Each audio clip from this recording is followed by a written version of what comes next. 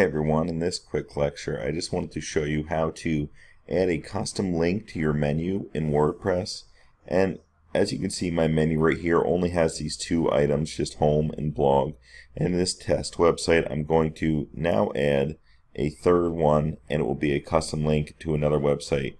This could be helpful if you're wanting to link to like a charity website or a website that could be an external reference that you want to have basically for more information for other people.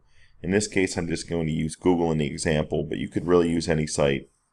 So we'll go back here to the dashboard of the WordPress website here, and if you haven't already you need to sign in first. After you sign in, we'll go to Appearance, and then we'll go to where it says Menus.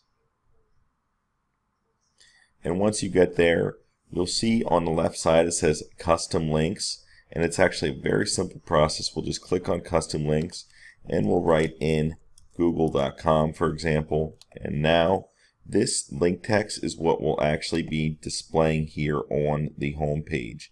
So we don't want to actually write google.com, we want to just write Google. And then I'll click add to menu.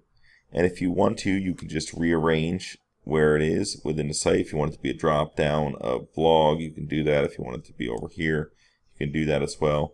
Let's just put it in between home and blog for this case, just so we can see it. And we'll save the menu here on the right side. And after we do that, we can go back and we'll refresh it. And now we can see that Google is in the middle. And if we click on this Google link, it will take us right to Google. So that is how you add a custom link. And this was actually a question from one of my Udemy courses from a student, and I wanted to make a video for it.